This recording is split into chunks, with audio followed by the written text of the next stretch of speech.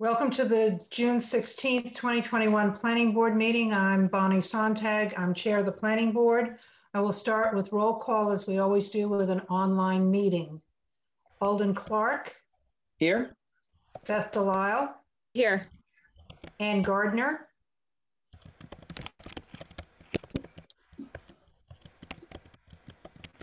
Ann, you're muted.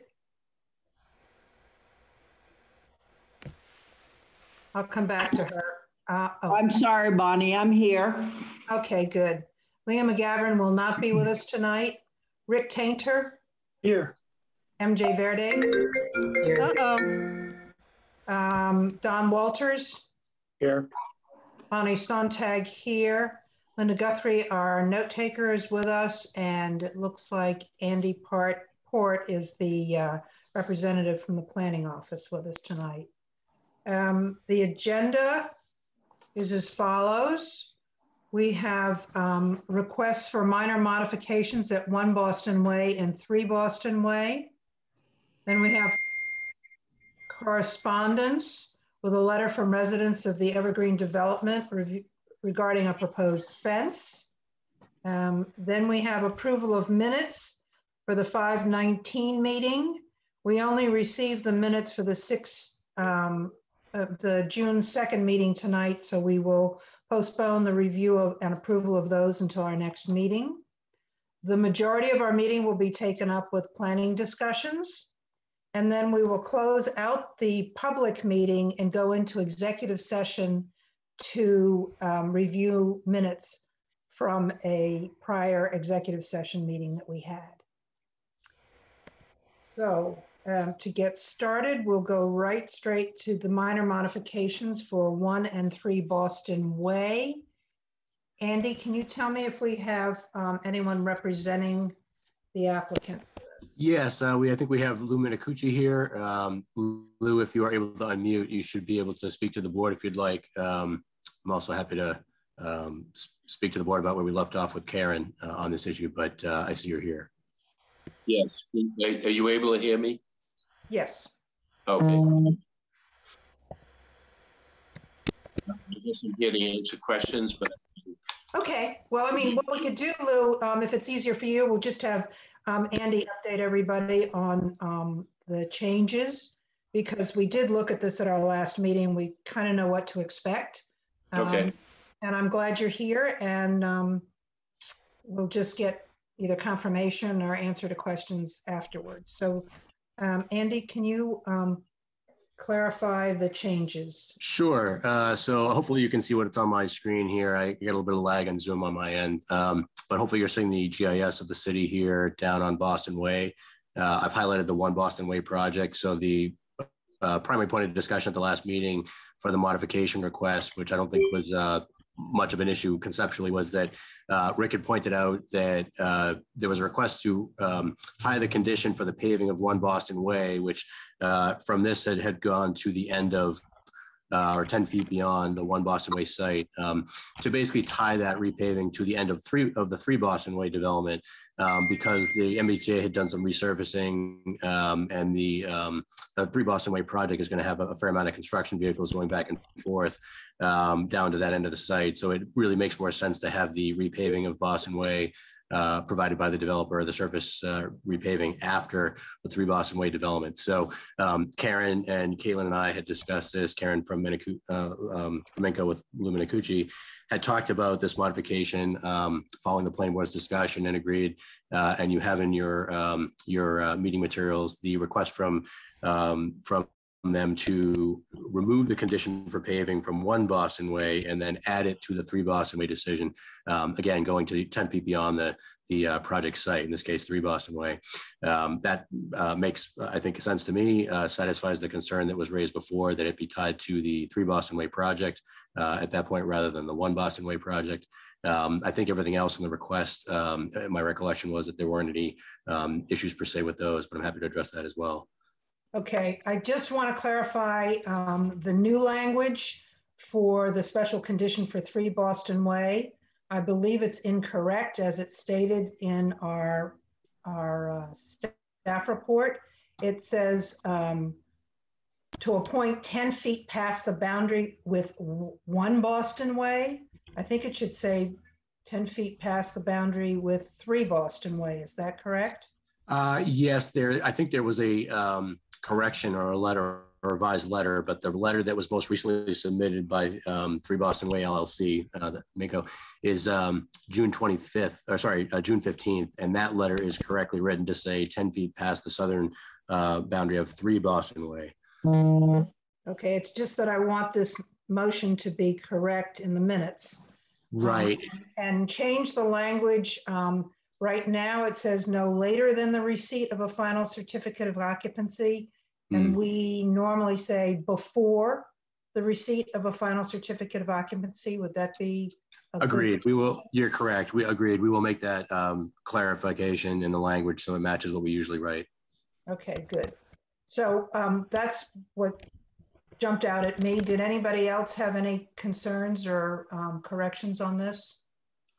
Bonnie, this is Don. What is the approximate square footage we're talking about?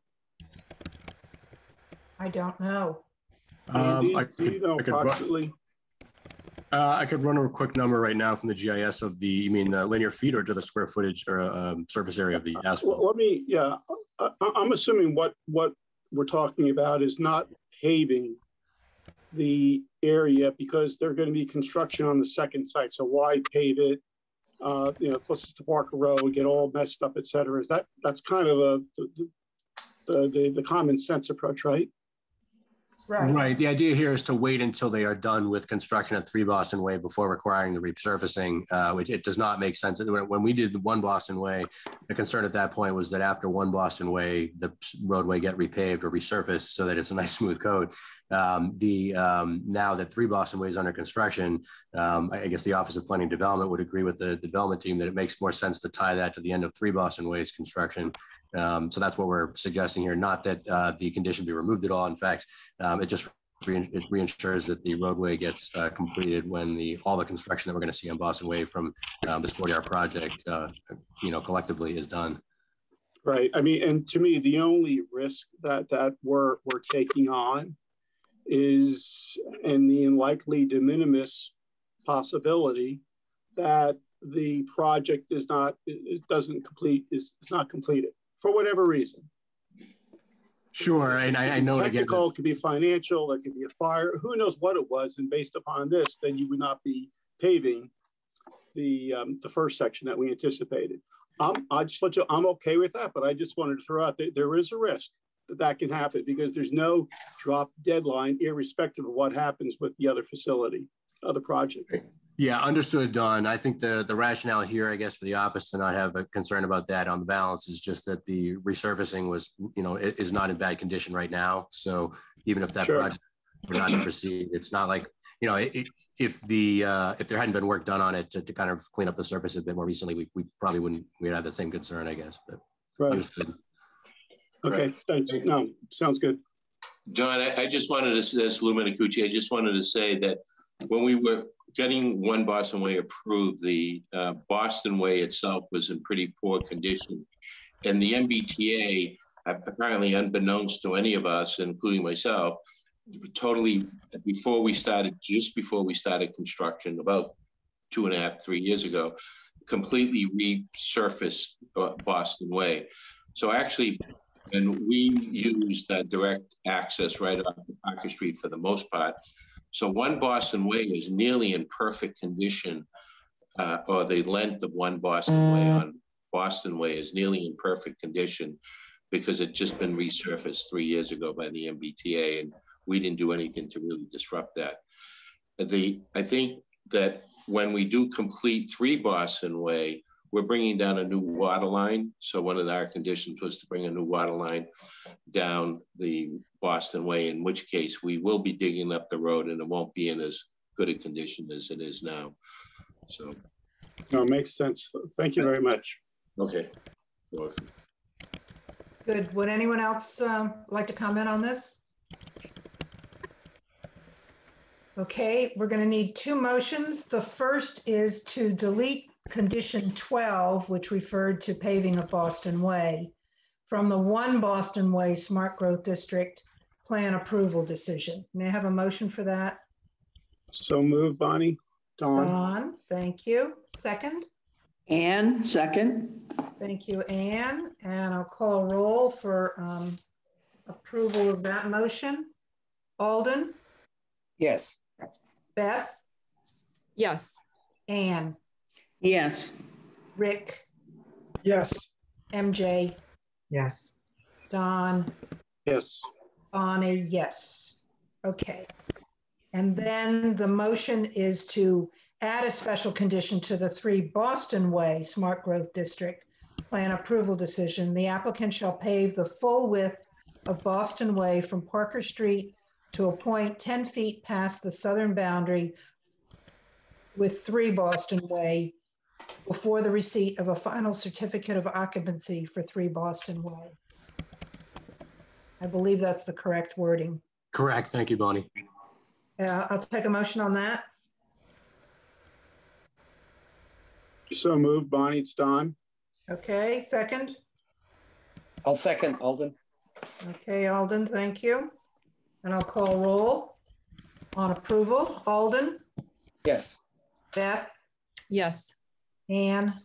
Yes. Rick? Yes. MJ? Yes. Don? Yes. Bonnie? Yes.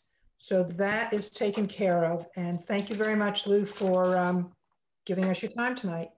Well, thank you. Appreciate your time. Okay, next item on the agenda, Andy will update us on not only the letter from the residents of Evergreen, which has been posted, but the potential resolution to the issue of the proposed fence, which we did discuss at our last meeting. And so this is an update on that. Andy. Okay, so hopefully folks can see on my screen here just a snapshot from our GIS system. What I've highlighted here for that area of the city, including the Evergreen project or the Port Place project, is you can see obviously the new lots, the roadway, and the open space areas. What I've highlighted is the number 2 well site for the city. That's where we get some of our water supply. Yeah, up at the top of the screen, actually in the corner, you can almost see the structure there. But that green highlighted parcel is the city's existing parcel. What has been discussed with the development team, obviously in this project and as part of the project, is a larger open space parcel, number 1, and another open space parcel. It's a little bit of an awkward configuration, but it wraps around the homes. And if you'll notice here, there's a little sliver left over. That creates this parcel A. And for those of you who weren't on the board at the time this project was approved, that parcel was carved off and created because the city had some vested interest in protecting the well, and the development team was able to provide the commonly assumed radius that the municipality would own around a well in the open space area. So the agreement during the time of permitting was that portion of the open space would be conveyed to the city, the fee interest. So that is in process, but there was an issue that came up, which was the Water Department and the Conservation Commission had determined that there was some dumping going on. And I don't know the whole history of that. I would defer to those folks on the details, but their concern was making sure that there was a barrier for to indicate to folks and make sure that we were preventing as much as possible dumping on the number 2 well site, or even the parcel A, which is the sliver you're seeing here. That would effectively be conveyed to the city and added to the number 2 well site in terms of the water division's oversight. And so the question here was whether or not to place a split rail fence, if you will, around the arc that you see on that parcel. And the more recent discussion of that, to summarize it all for you, is the residents had expressed some concern. I think the letter reflects it. Some concern about the location of that fence and its placement there. There are some other fences out there today. Just to give you another image here, this is actually a photograph from that area. You can see the lawn space. You can see a very shallow sort of swale there, and then a berm going up that leading to the number 2 well site. So that parcel is kind of an arc in there, but there's not really a clear line between what is the homeowners association open space to be preserved versus the parcel A that's the city's. And there was some concern there about folks, whether it's from the development team or the residents or both, having some dumping going on the city property behind there. It's not atypical for municipalities to find yard waste and so forth dumped across lot lines. So the concern here, the request was a split rail fence. The residents expressed concern about that additional fence. I think there's a number of fences already out there, as you can see on the left side of the image a little bit. There are some other fences already around some of the yards. So I guess it might have been a sort of aesthetic perception that's too many fences. And so there was a discussion the last couple of days about shifting that fence out of that area and actually along the tree line so that it's sort of hidden, if you will, make it four feet tall as opposed to sort of a taller 6-foot fence, but 4 foot and then sort of a brown coated, vinyl coated to kind of blend into the background. And part of the reason for that was the water department, when we were talking with Department of Public Services and Phil Christensen, the planning board's consulting engineer, about the stormwater management for this project. During the course of design and then development of this project, the maintenance of the swale in that area and the grass in its present condition was acknowledged to be something that's important to make sure that the drainage works properly on the site per the developer's original plans, right, to prevent there being any problems. So there was sort of agreement that it doesn't make a whole lot of sense to have a fence in there when you have to get vehicle in there to do some mowing and so forth. So there was sort of agreement that there was a logic behind moving that fence back and having it kind of blend or disappear, if you will, into the tree line, where I think it's less likely that folks would be dumping something in the open. And so that was the kind of assumption here. So my understanding is that sort of a reasonable sort of compromise between all the parties about this issue, that we want to make sure folks aren't dumping on the water department land. And that's kind of the latest and greatest of that issue. I'm happy to expand on that if anybody has any questions. And we're assuming the developer, by the way, is going to come back with that modification with the I-95 path connection. So in the coming weeks or months. So at this point, this is just for our information. And if we have any concerns or questions for the applicant, we'll address those when they bring in the minor modification. Is that the plan? That's exactly correct, Bonnie. Yeah, we didn't want to deprive the board of the communication that had come in. We knew that there was some concern from the residents about this issue. So even though we might typically package information on a subject matter for the agenda it's on, we didn't want to wait for that, even though the formal request from the development team to deal with this detail has not come in yet. Anything really pressing that anybody has to have answered on this right now? Okay, great. Well, thank you for the update, Andy. And that sounds like it's a reasonable solution. We'll learn more about how reasonable it sounds to the residents when the application comes through. So we'll move on to approval of the minutes for May 19th. May I have a motion to approve? Make the motion, Bonnie. Thank you, Don. Second? I can second that, MJ. Thank you, MJ. Any discussion? Then I'll call the roll for approval of the motion. Alden? Yes. Beth? Yes. Anne? Yes. Rick? Abstain, I wasn't present. Okay. MJ? Yes. Don? Yes. Bonnie, yes. So those minutes are approved. And as I said, we'll wait till the next meeting for the minutes of June 2nd. So now, yes. Bonnie, I'm sorry, this is Andy. I just wanted to note we have sort of the unusual situation with Zoom meetings where the visual cues aren't quite as obvious, but we had a gentleman in the audience who would raise their hand. Just for the audience, if there's anybody who's curious, tonight's agenda doesn't have or include any sort of public comment period because there aren't any items that are hearings or so forth. The planning board had planned on having discussions related to some particular long range agenda items. So that's the reason for that, in case anybody's wondering or raising their hands. I'll defer to the chair on any of their comments or concerns, but just in case anyone else is raising their hand. Thanks. Thank you for that clarification. Correct. We only have public comment on public hearings and by exception on complex or otherwise difficult to understand other issues. So tonight really was scheduled as just a planning discussion among the board members, and I'd like to stick with that agenda.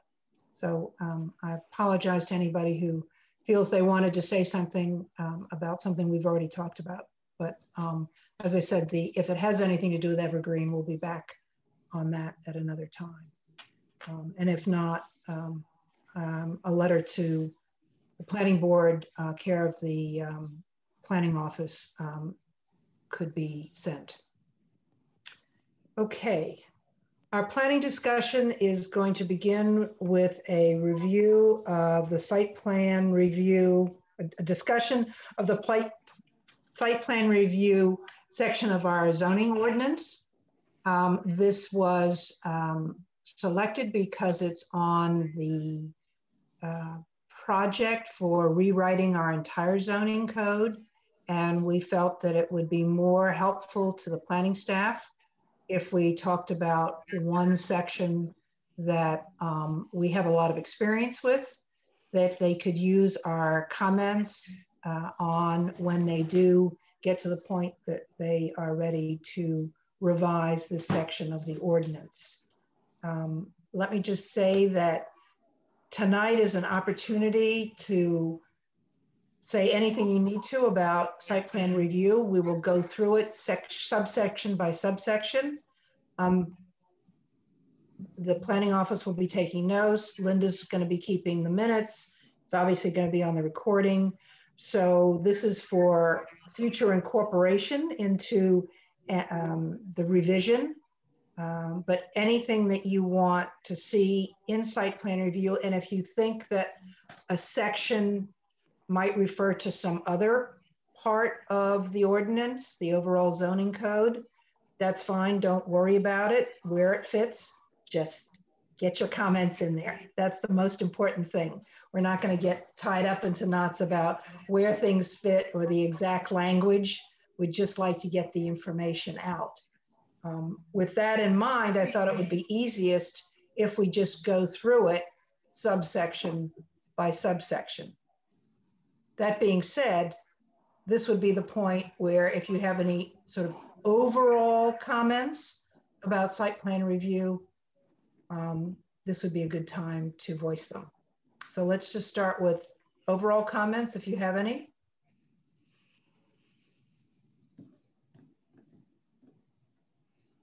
All right, then we will start with intent. If there's anything there that you want to say about site plan review getting out of the box, as it were. I might mention that, as everybody is well aware, site plan review is not a permit per se. It is more a review of the site-specific issues that we'll be looking at as we go through the various subsections. And I guess that's all I want to say about that, which is different from what we normally do, where we approve or approve with conditions or deny. In this case, we do review, work out with the applicant how they can meet the criteria in site plan review, and it's usually attached to some other permit that they are seeking or have. Yeah, and it's usually done in conjunction with that, just as background. Okay, let's go to purpose.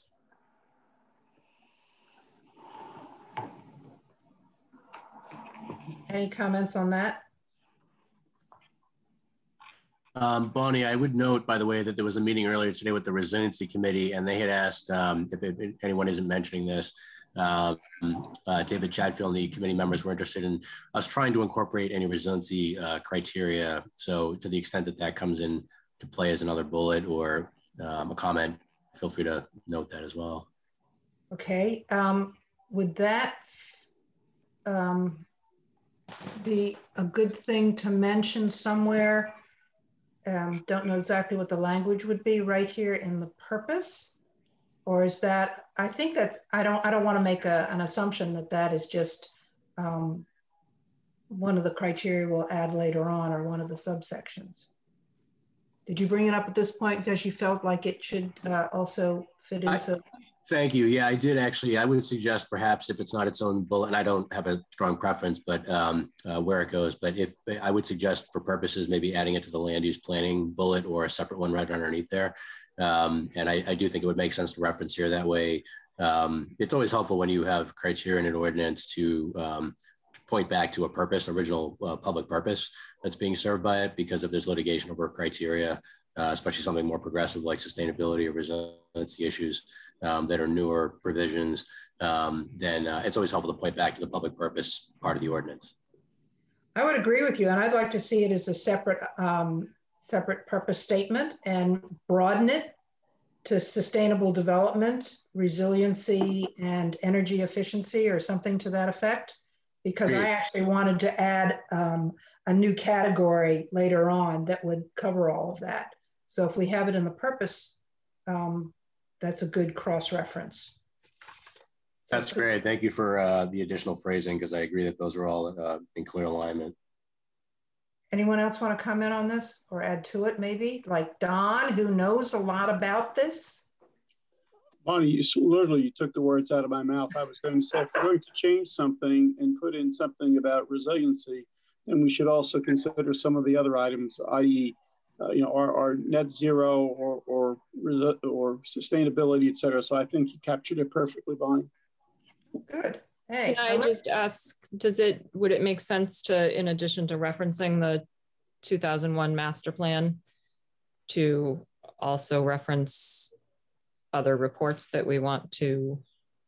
Agree. That's a great idea. Thank you, Beth. There are other sections in the ordinances where we've referenced not only the council orders to adopt the ordinance, but also in the ordinance itself. Sometimes we reference either the master plan or a so-called specific plan, like the resiliency plan that was recently adopted. So, developed by the city. So I agree completely. We could add that phrasing to that bullet to reference those two specific plans as well.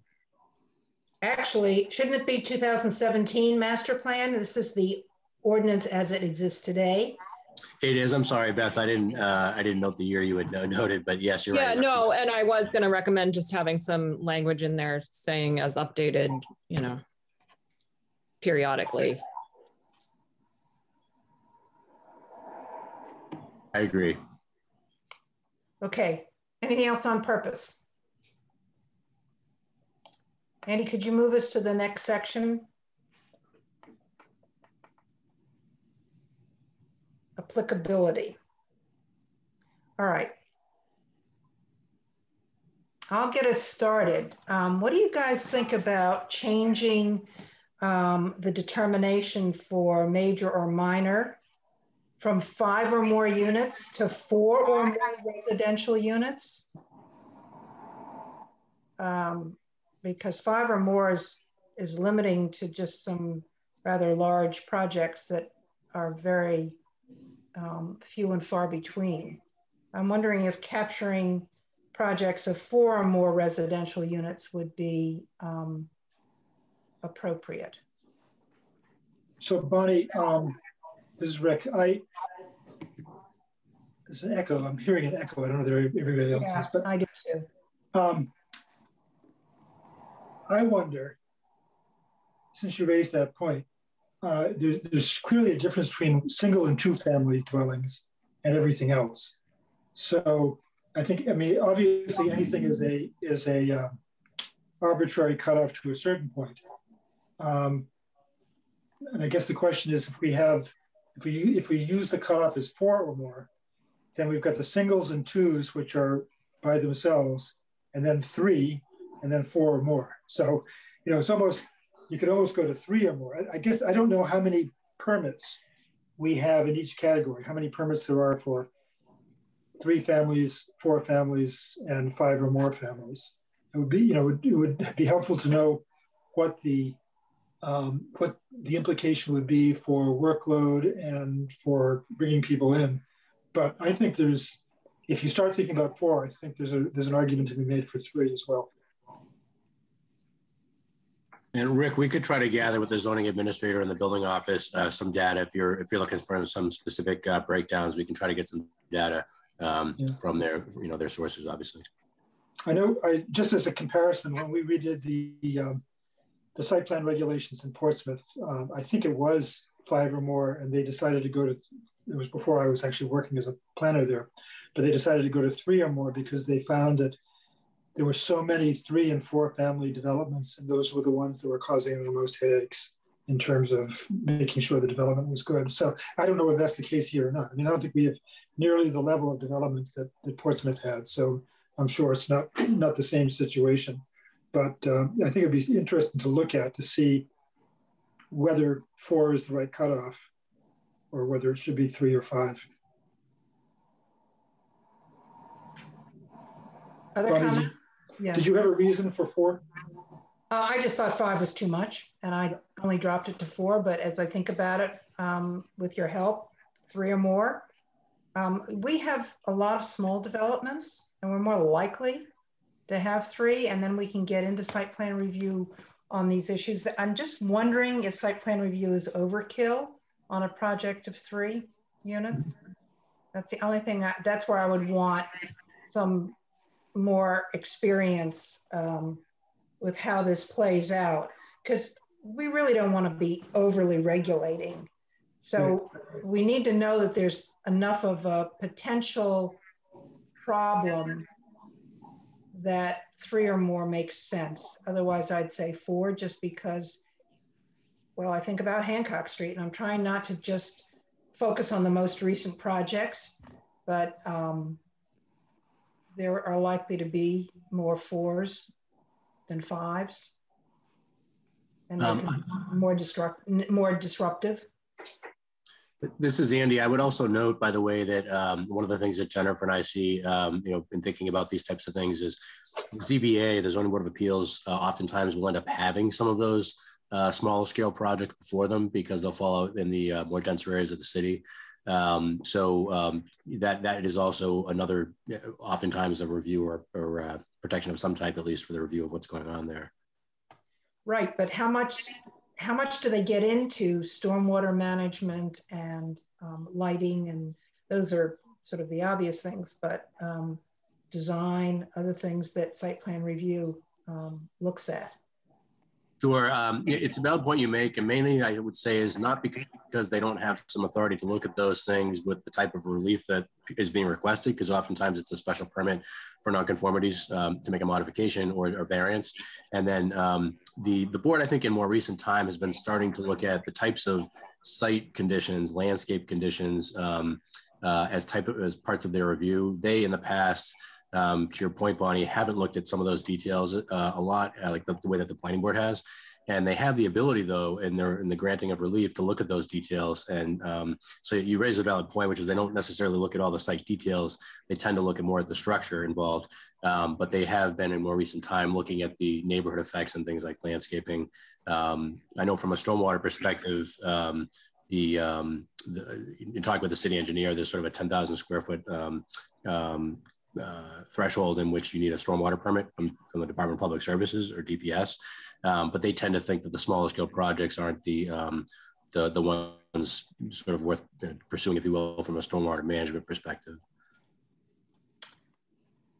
Well, I would just like the staff to look at closely when you consider 3 or more rather than 4 or more, if even 4 or more is acceptable, that we're not overly regulating with requiring site plan review at that level of development.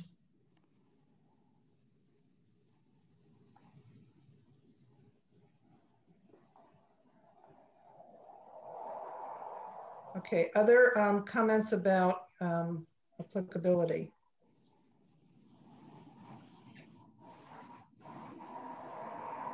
I guess one comment is 1,000 square feet of construction really a major project? Again, 1,000 square feet is, a very small dwelling unit.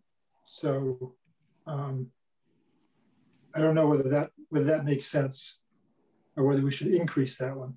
Yeah, Rick, I agree completely with that one. I do think in today's day and age, I'd have to go back to the date this was reviewed at 2002, but even then 1,000 square feet isn't a significant amount. And it's interesting that the minor project threshold is 5,000 square feet. less than 5,000 square feet. So I almost wonder whether 5,000 square feet should be the threshold for a major project. Yeah, I would concur. I would note, by the way, that I don't need to go into the details of it, but it's sort of minutia. But one of the things that Jennifer and I have talked about, and I've noticed, you know, the time that I've been here, is the major projects A and the minor projects B. They don't necessarily capture everything, right? So it's a little bit there's a little bit of inconsistency sort of between the way they're treated. And I think Rick's pointed out one of them that might be something we could reconcile better. But I agree with the threshold adjustment. There was something that I saved from Jennifer. I don't remember in what relationship she brought it up, but she said that existing uses are not covered. So if there's any, if there's a modification to the site with no addition of square footage, they're not covered at all. So she was recommending that we add under major for existing uses, any modification of the site, even if they're not adding square footage, would trigger site plan review. And I'd like to put that in there as a space holder for her to clarify that when the time comes for you all to review this. And any modification of the site? Yeah. So if they're doing something inside that, I don't know, could add to drainage issues, I don't know. Anyway, she just felt like, or more traffic. So she was talking about curb cuts. She had a list of things that she felt could be affected. Parking. Mm-hmm. They might be, but somehow she felt like that was enough of a concern, and she can't be here tonight to clarify it, that we should put something in there to at least consider.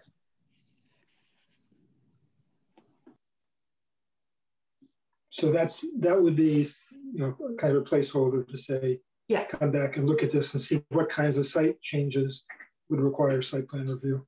Yeah, it might even be another number 5 under A with some clarification. It needs some language, definitely. So would this, how would this relate to that project that we saw over a period of a couple of months on High Street, backing onto Otis Place? Is that the kind of thing you're talking about, where they were changing the surfacing and landscaping of the parking area? Yeah. I mean, we looked at all the relevant issues without actually doing an official site plan review. Sort of like what Andy was saying with the ZBA looking at nonconformities, and they could expand it anytime because they have the authority to do that. What was our authority to look at that? Why did that come before us? If it wasn't, it was a modification to a previous decision on the building.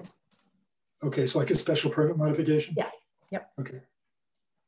So we picked it up anyway.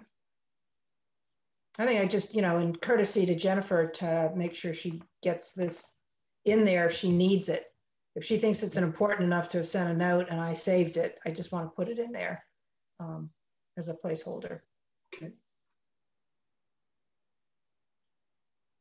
Okay, this meeting is not just Rick and me talking to Andy and everybody nodding their heads. If you really don't have anything to say, don't take up airspace, obviously, but I don't want you to be put off, and I don't know any other way to do it other than to just say it. So chime in when you have something you'd like to say. Shall we move on to review procedure then under 15D? Yes. I bet everybody's going to agree with me on this one, or at least have something to say. Why do we keep the pre-application? Oh, I'm sorry. Why do we do the completeness vote on applications if the staff make all the determinations? We've rolled our eyeballs on this enough. Is there some justification for that, or can we just drop the whole thing? And what do people feel about that? For the office, we certainly have no problem and agree with that, Bonnie. Anybody going to fight me on dropping completeness votes? So where is the completeness vote? Let's see. I don't know. I just did a bullet under there. It must be in there somewhere. Yeah. It's one of the procedures. And it may be farther down.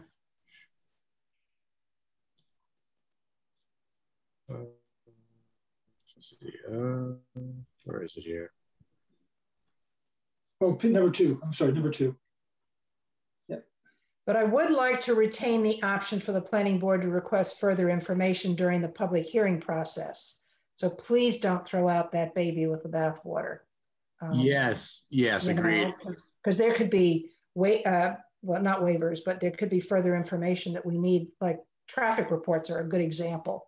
We decide that it's more critical than they thought it was, and we want a traffic report. So we need to be able to ask for other information as we go through the public hearing process. Agreed. So just to be clear, if, I mean, there are certain things that are listed as required in an application. And presumably if we held a completeness hearing or meeting, then we could waive any required submissions at that point. But the staff doesn't have the authority to waive any required submissions. So if somebody didn't want to submit, for example, a full traffic report because they felt, you know, like the other people we've talked to haven't felt that their project was big enough to require a traffic report, and or what is a community impact report, whatever it is.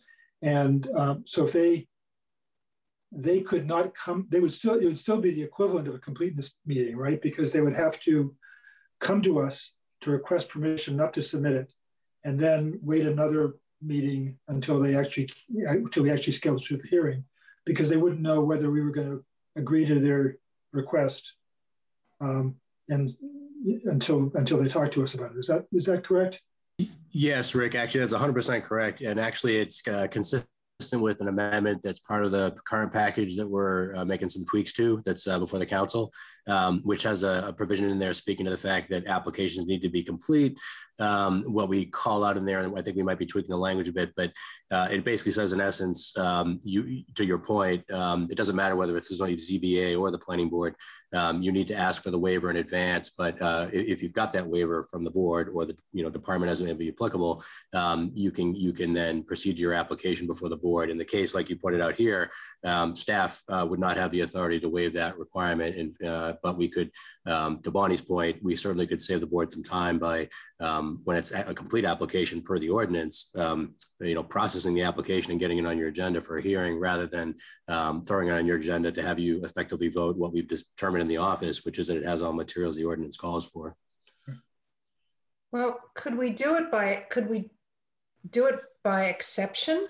In other words, there is no completeness vote. The staff reviews the application, and if the applicant is requesting waivers, could we vote on those in the first meeting?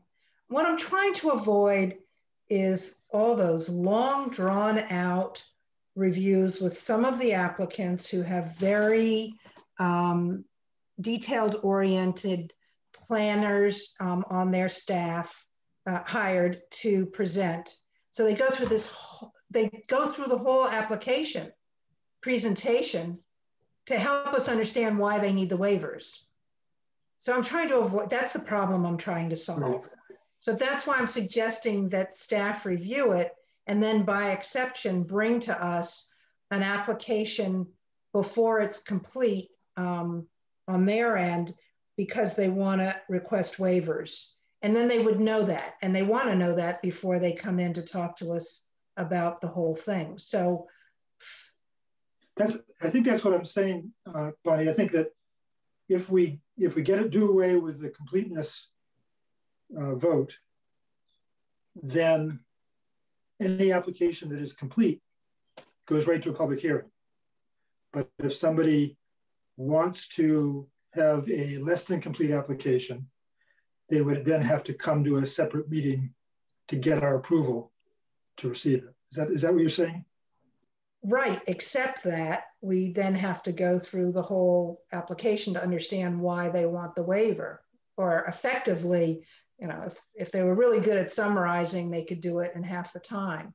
So I'm trying to avoid that. Is it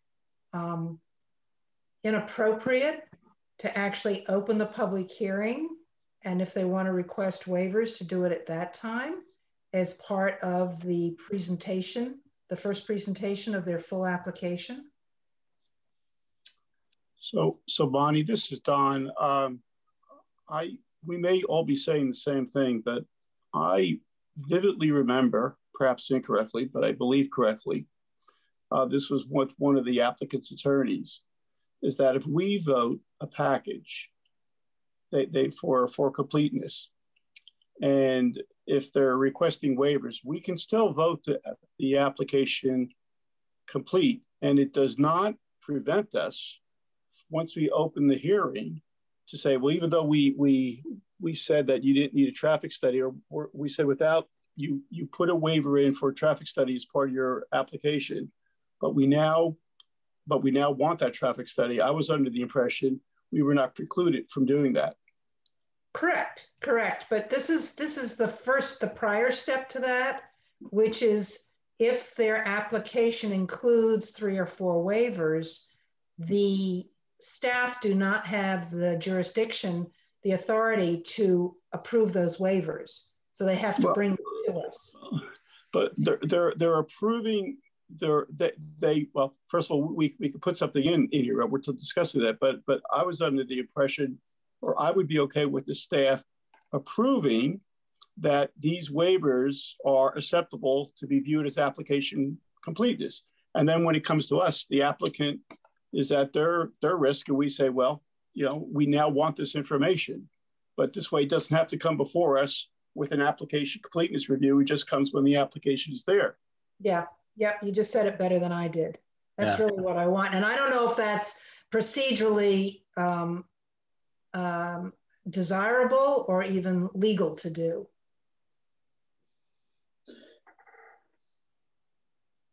And does it cause us potential problems down the road? Andy, Rick, you have more experience.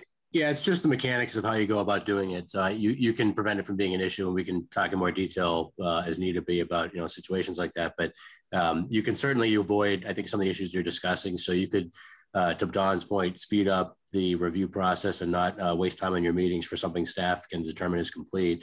And yet, to Bonnie's point, you can reduce the amount of time they're presenting before the board, because if they do have to come in and ask for a waiver, which the ordinance would call them to go to the board for, they can be required to provide a brief overview of their project. And then to Bonnie's point, you don't need to review the entire application. You just need to know the rationale for the granting of the waiver in that particular project. And then to the point you were just making a second ago, as long as you make it clear at the outset when you're granting the waiver at the beginning for the submission, that's just to allow the clock to start ticking in the application. So the only reason we talk about this completeness vote is we don't want the clock to be ticking, staff to be wasting time on an application, legal requirements to be moving ahead in terms of the board having to take a vote if the applicant hasn't even provided you adequate information. So in this case, you could specify that just for the purposes of a complete application, you're waiving the submission of let's say a traffic study based on the project parameters, but the board reserves the right to call for such a traffic study during the hearing if it's so later determines. So it's really just, I think, a mechanics of how you clarify that when you're doing it. Okay, everything. Yeah, go ahead. Just raise my concern. My only concern is, so when this completeness determination is made, whether by us or by the staff, it starts the the clock of the clock. Sorry. So I would want to make sure that there's a process in place so that it has to be some sort of formal determination, and we know when the clock starts ticking, or the staff does. I think with a vote, it's clean and then we know. But if somebody, says offhand in the office, yeah, it's complete, we don't want that to constitute the beginning of the ticking of the clock, I guess. So I would just want to make sure that there's some procedure in place so that the planning office is keeping track and has a, set process for Yes, making that's those determinations. Yes, we agree on that 100%. Yeah. So here's a compromise. We basically have a protocol where we document what the dates are that things have been reviewed or approved. So yeah. Mm. So here's maybe a compromise or middle ground position. What if instead of having a separate meeting to have the completeness vote, when we had something on the agenda, actually this is how we did it in Portsmouth. You had a vote on the completeness of the application, and then another vote to open the public hearing. It could be the same night, and so that would prevent you from starting the clock ticking if you felt there was a serious deficiency in the application. Yeah, and Rick, we could do it that way, but again, I don't know that we're accomplishing very much more than it's sort of resulting in the same situation, which is that you've decided to either grant a waiver or not, and if it meets the ordinance criteria for submission, it's not really clear why the board has to spend time on that administrative action or that voting if it's really an administrative act, whether or not it meets the requirements of the ordinance. Well, the requirements of the ordinance are a specific list of things, and there's a waiver to waive one of those items. I mean, I don't, maybe it's not as big a deal as it seems to me, but it seems like it opens us up to starting a clock ticking on something that might be might be contentious. Well, we won't know if it's contentious until we hear the application and their rationale for asking for the waiver, right? Yeah. So that's what I'm trying to avoid is a double presentation. If the clock starts ticking when the staff have said it's complete and have set up a date for the first public hearing, they can always ask for a continuance if they run out of time because of some major disagreement on a particular waiver request. I'm just noticing that on section 15F is about the waiver of submission requirements, which comes after this whole review procedure. It seems like it's out of order. And maybe that's where I'm getting hung up, because I was looking at that section we were looking at, which has got a process for completeness. But how can you have a completeness review if you wait till section 15F to look at waivers? So maybe it's what needs to happen is somehow merge section 15F back into section 15D so that it's clear what the process is for granting waivers. Because the planning board has to grant the waiver. It's clear that the planning staff can determine that a waiver is appropriate, but it can't approve the waiver. The planning board has to approve the waiver. So it seems like that maybe moving section 15F back up to 15D would make that all clearer. Yep. Yeah. Okay.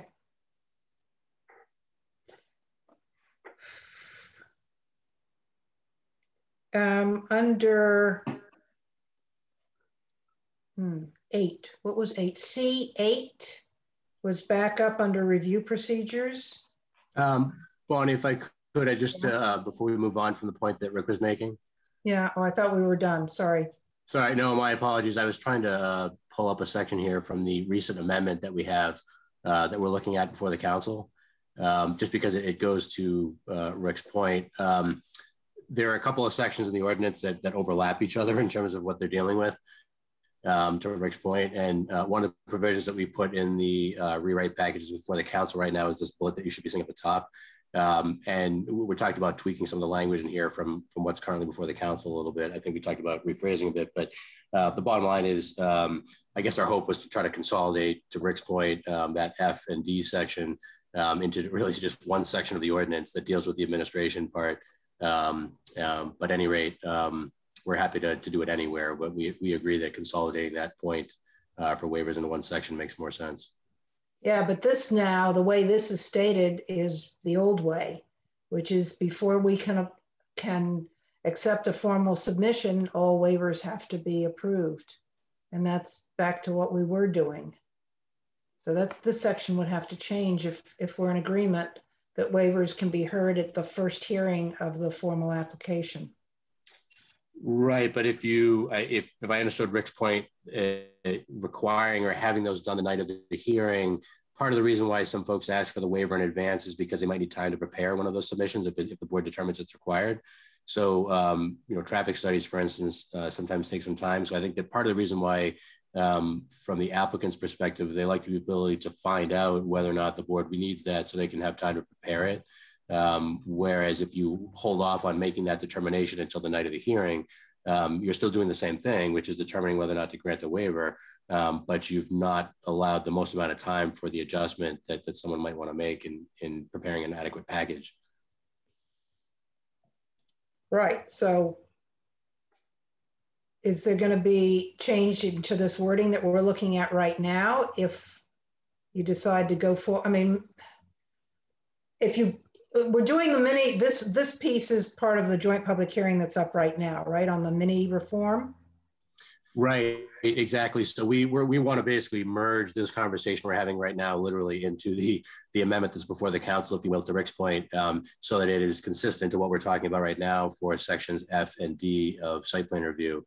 We want to basically make sure they're consistent to your point and to Rick's. So wherever you end up and wherever we end up in this dialogue, we want to make that verbiage consistent and not have inconsistent verbiage in any other section.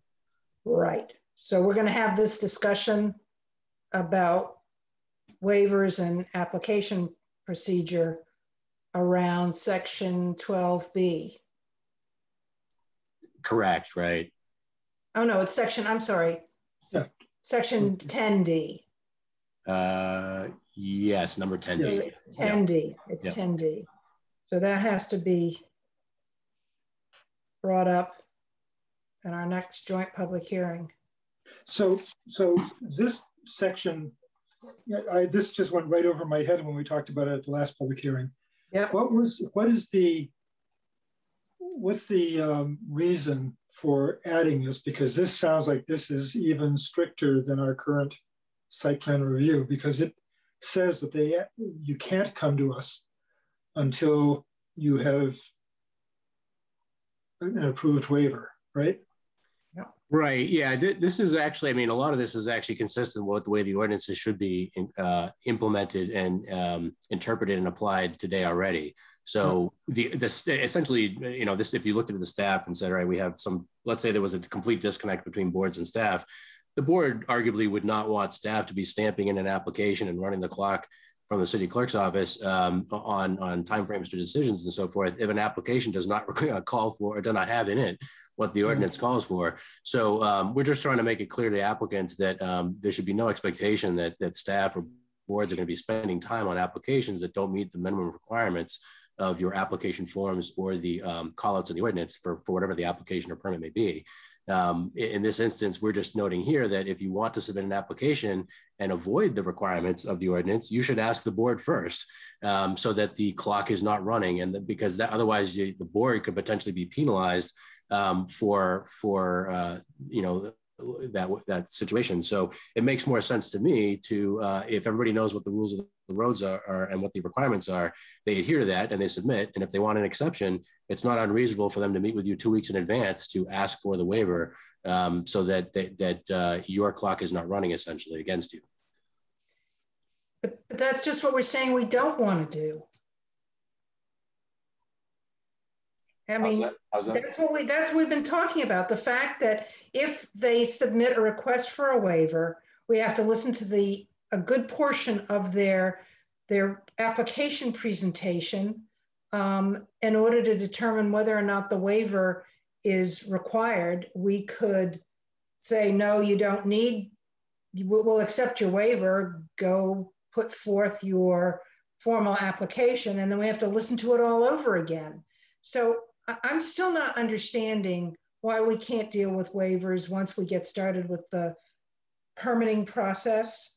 And if there needs to be an extension, we agree to that because they need more time to submit a traffic. Well, I think you're going to end up with more conflicts and debates and time spent at meetings on legal interpretation and debates over that issue than you would with spending, to your point, the applicant does not deserve necessarily an entire night of presentation if they need to ask for a waiver. You can simply say to them when they come in to ask for a waiver in advance of the submission of the application, you have 5 minutes to present your overview of the scope of your project and why you think a waiver is appropriate. And if they can't summarize that in a short amount of time, I don't know that you need a full application presentation. I can't recall one where that was needed, but I don't think you need that level of detail to know whether or not, for instance, the scale of a project calls for a traffic study or not.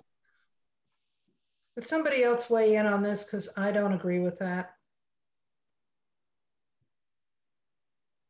I think by the time we get all the information we need, we're just back to where we started from. And if that's the case, and if we need to approve waivers before the formal submission of the application, then let's just leave everything the way it is. And this conversation has been enlightening, but I can't make an argument to get rid of it because it's not legally possible, I guess. I think procedurally, there's something we could do to make it better, which is if we haven't opened a public hearing, we don't have to hear from the applicant. The applicant can give us a written request and we basically make our determination based on that written request.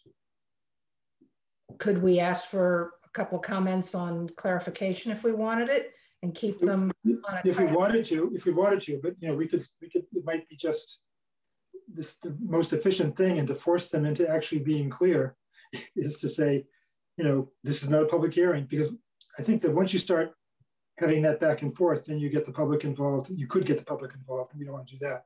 So I would suggest that, if we want to deal with a waiver, because I understand we could be backing ourselves into a corner by accepting an application without this not complete and starting the clock ticking.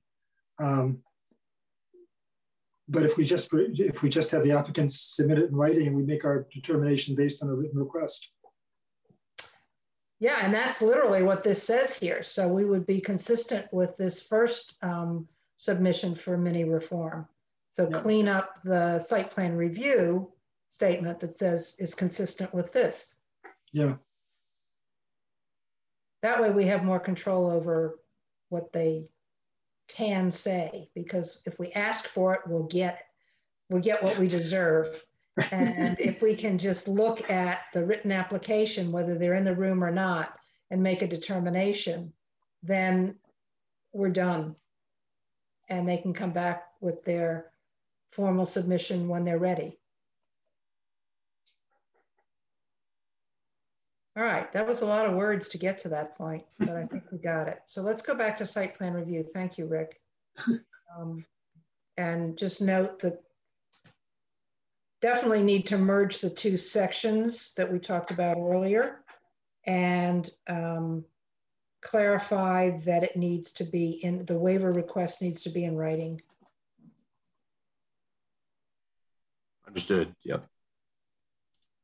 Okay. There was one other, yeah, are we ready to move on? Sure, I wasn't sure which section you wanted to pick up with at this point. Well, I'm still here. There's a section C. Okay. Where am I?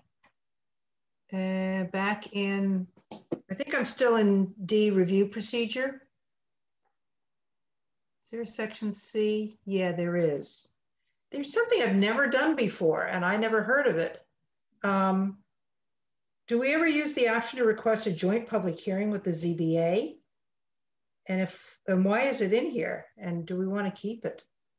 Yeah, I can frankly not recall a time when that's been done in the time that I've been here. I don't know. I can't think of many instances in which that would end up aligning. We certainly see applicants occasionally going back and forth between the two boards based on the jurisdictions that each might have on a project. But I can't say that I've seen this provision used thus far. I certainly have no objection. It's like the city council meeting with the planning board and discussing a zoning change together, that might end up having some beneficial overlap in the discussions. But I have never seen this provision really used. I think it's C8 if you want to scroll down and people will know what we're talking about.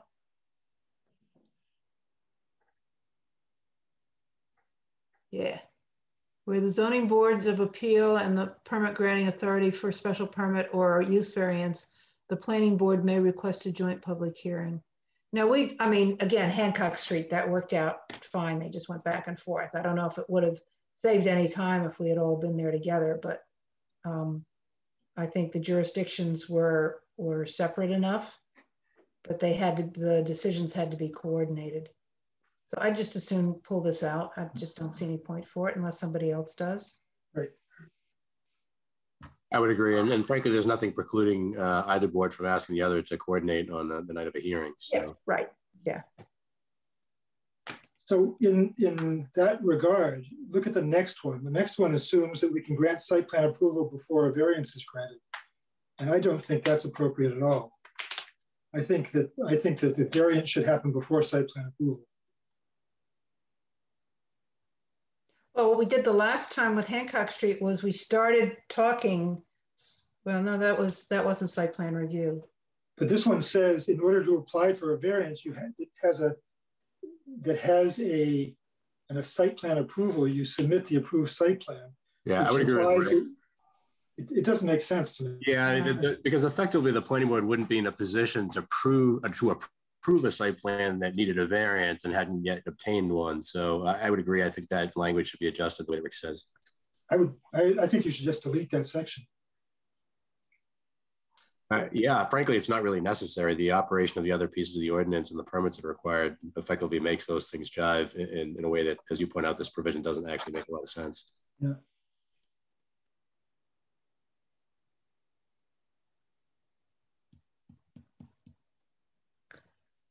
Okay, anything else in this section? E, materials for review. Anything there for anybody?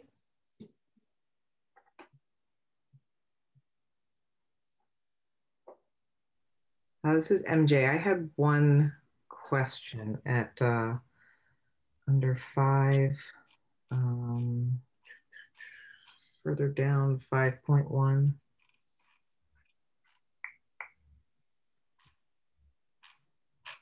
There. Exterior material, including trim and colors. I don't think we actually have a right to say what colors things are. Mm-hmm. I think you're right.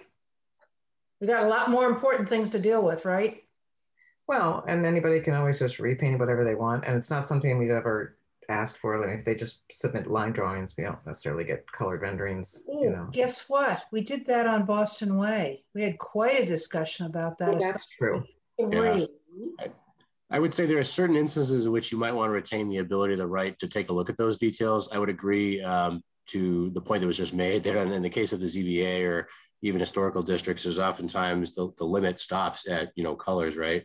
And that's, the owner's discretion, if you will. But I think in this case, given that you're seeing sometimes these site plan review pieces come with architectural review for, say, the downtown or some other area of the city, like the 40R district, or of course, that has a whole section ordinance devoted to it. But even the Story Avenue area, you may want to make sure that things jive a little better, even though that's something that you might want to use a lot of caution looking at. It probably doesn't come up in the little ones, but something as big as Boston Way, it was in our face. Yeah, I agree with you, Bonnie. Obvious, yeah. So I guess we ought to hold on to it. But good point, because we probably just don't bother about it in the smaller ones. Right. Or even require it. Yeah. Okay, here's an interesting thing. Look at 6. Elevations or renderings of new construction, renovation, or expansion or model may be provided at the option of the applicant. Why not at the option of the planning board? I would agree. They don't want that. That like came right at me. Yeah, that seems to make sense. I would even go so far as to say require the elevations as normal, but the board may at its discretion call for a 3D, or even in this case, depending on the scenario, just yeah. Definitely. I mean, Waterfront West was an example of where we really wanted to see the model and be able to play around with it a bit. So, yeah, good point. Well, that'll be an improvement. Boy, it really. I don't know about the rest of you. I mean, I zip through these things when we have an application, but this has forced me to really look at it a lot more closely, which means that the next time we have an application, heaven help them. We're going to be really well prepared on site plan review, even if these issues don't get, resolved into rewrites at the moment. We can still use this knowledge. Okay, what else here on submitted materials for review?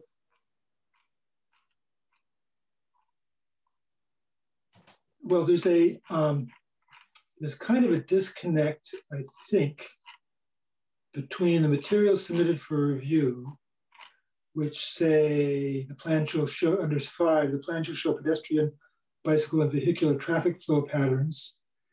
And there's another place where it doesn't talk about bicycle, it just talks about pedestrian and vehicular. I was just trying to find that. It was a standard, I think. I can't remember. I just saw it. Yeah. The traffic impact study under B4. So that just talks about pedestrian and vehicular. So I think that so one of the things, if we're asking them to show pedestrian, bicycle, and vehicular, the traffic study should show traffic, pedestrian, bicycle, and vehicular also. And then I don't know whether we want to say anything about trucks. What do you want to say about trucks? Well, it's oftentimes you require a truck turning template to show the trucks can actually make the turns. And I don't know whether we do that by informal requirement or whether there's whether we actually require them to provide that. I haven't noticed that. Yeah, I mean, I agree with Rick. We should probably call that out in here just as a baseline, but mechanically what's happened is, and there's been pretty much consistency over the time that I've been here anyway, is the fire department, Steve Bradbury, will take a look at those turning movement plans, as would say Phil Christensen or the engineering department, but we'll typically call for that review with the fire department because they have the larger vehicles, and then provide comments to you, or even working with Phil early on in the process, so that effectively the plan you end up with is one that the fire department feels like it can get a truck through. So effectively we have a way we're doing it, but to your point, maybe the ordinance should call that out as a required submission. If we have a way of handling it, I don't think we need to handle it in the regs, because it's one of those things that they'll be asked for later on, and they'll provide. But I guess I just suggest that we have bicycle in both places, not only the submissions, 100%. But also the impact study. I 100% agree with that.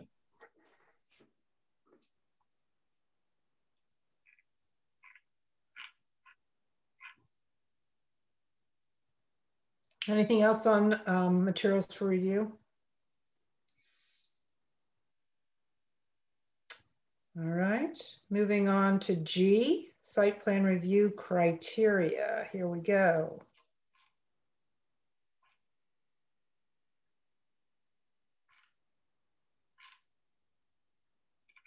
Our favorite one right at the top, community character.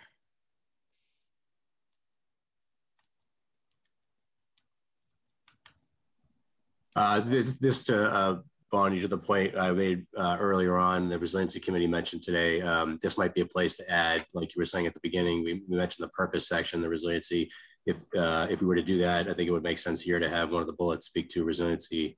And we can, I know that the resiliency committee members might be providing us, you, the planning board and the Office of Planning Development, some of their particular thoughts on what those bullets should be based on our discussion earlier today. Yeah, I was going to suggest a new category, G, sustainable development, and those words I used earlier as a placeholder.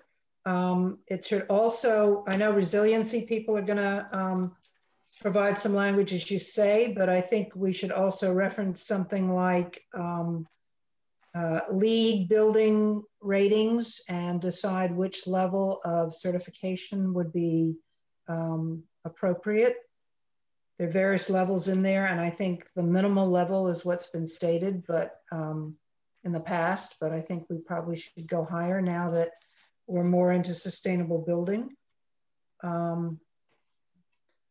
And any other criteria that are used from the Energy Advisory Committee to get us to net zero energy goal by the dates agreed by the city. So all of that would go into that new category to build on what you were suggesting, Andy.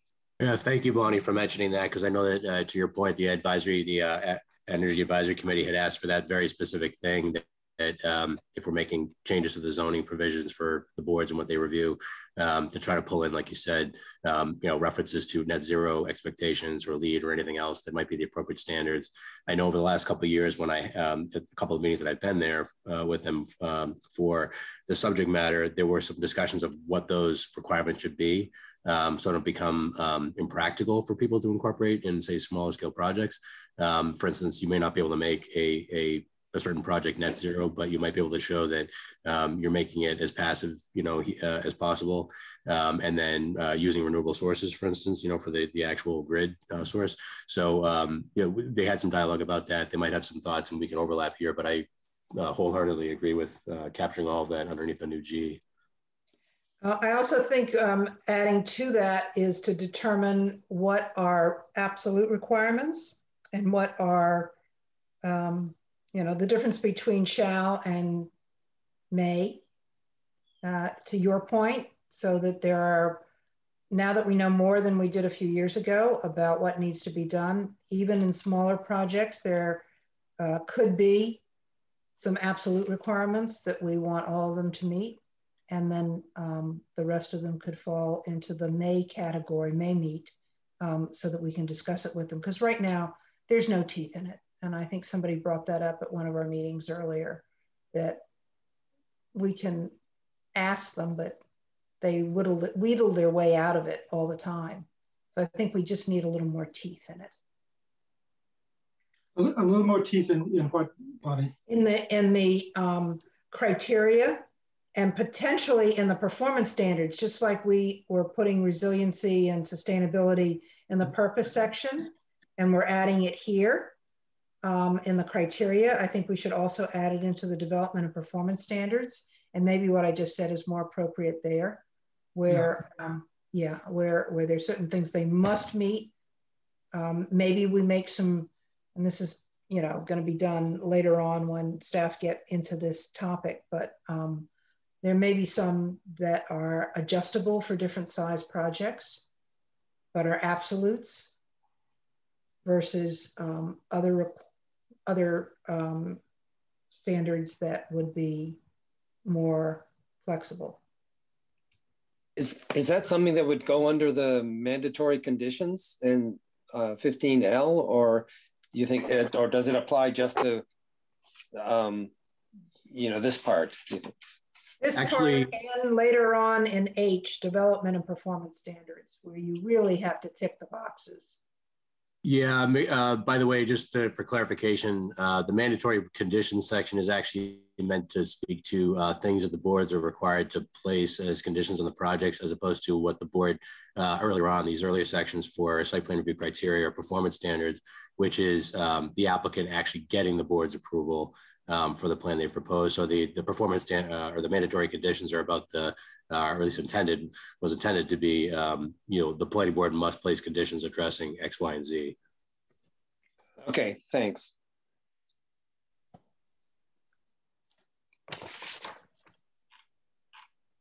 Can we back up to community character, 5A, or A5, I guess it is.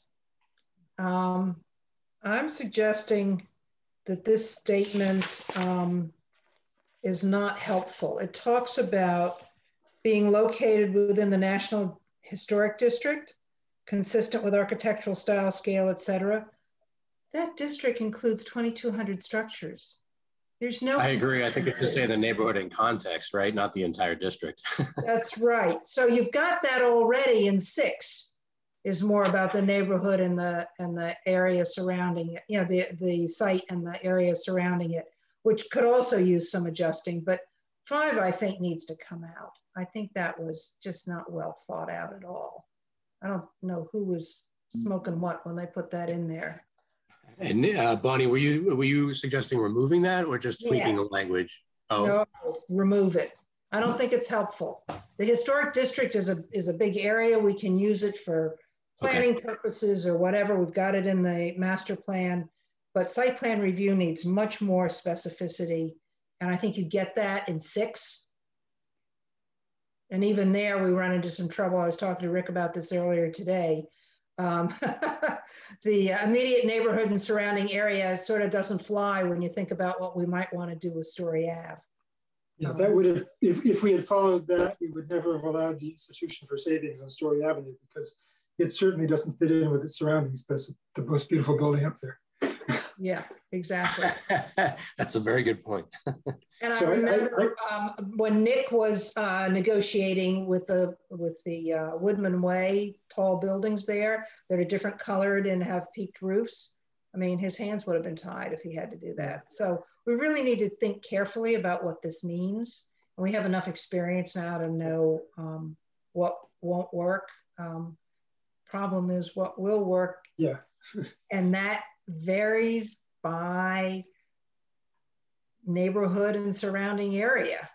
That's the complication here, to find some language that will give us the authority to make something happen while we have the flexibility to work area by area. I'd just like to comment, I think in number 6, it's like one long run in a sentence. It just seems like, I think the things that you're saying, Bonnie, can be cleared up if we just kind of break that down a little bit better. It's just the language is very vague to me. Yep. Yeah, I agree.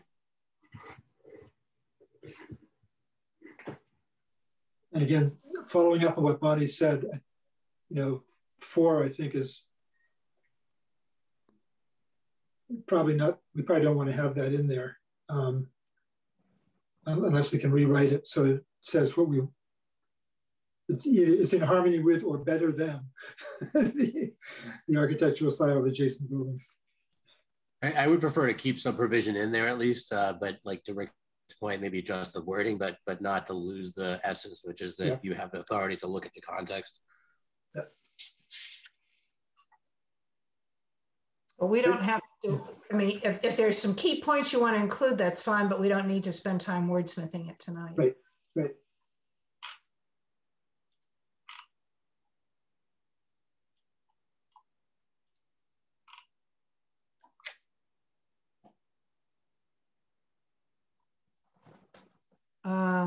Do we want to move on to any other sections here? Anybody have input? I mean, Rick, you were already starting to talk about traffic, parking and public access.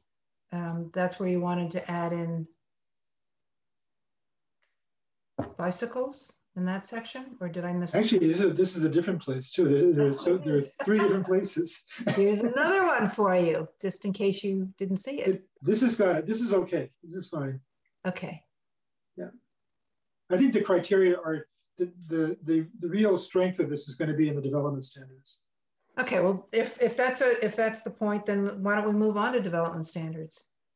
Because that's what makes or breaks the effectiveness of our site plan review decision. Rick, I'm going to let you take over. I guess as a general point, the development standards here are a mix of standards and guidelines. The standards are things that you have to do, so they have used the word shall, and the guidelines are the things that should, or there's some other words that are used here, like that, where feasible and so forth. So I almost think that there should be like an introductory paragraph, and I'm not going to write it now, but an introductory paragraph that says, in the following section, things that say shall are standards that all developments must conform to, and things that say should are additional guidelines that we're giving you to tell you what we'd like to see. And you'll see very quickly going through this that there are quite a few shells, and then there are things that may or should and that kind of thing. So I just think it probably should be clarified that this is not just standards, but it's standards and guidelines. Agreed. And that was actually a point when we talked about the 40R district. We actually had to, in order to match the district, we had to clarify those enough for the state to feel that it was consistent with the act. Yeah, I was thinking about that too, Andy. We've had experience doing that, so I don't see any problem with doing it here. And I like the idea of having an introductory paragraph because that sets the scene. And then that keeps us clean all the way through when those get changed.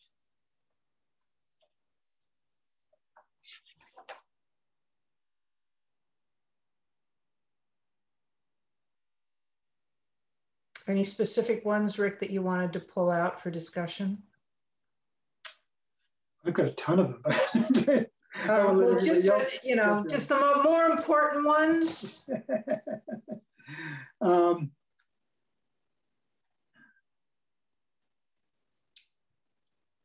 So here's one, a number A10. I think it's A10.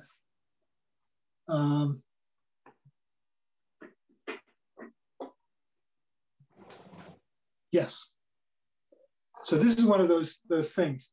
Except where physical constraints, site configuration, or safety considerations preclude strict compliance, no parking or loading shall be permitted within the required front yard setback. I would take out everything before the word no.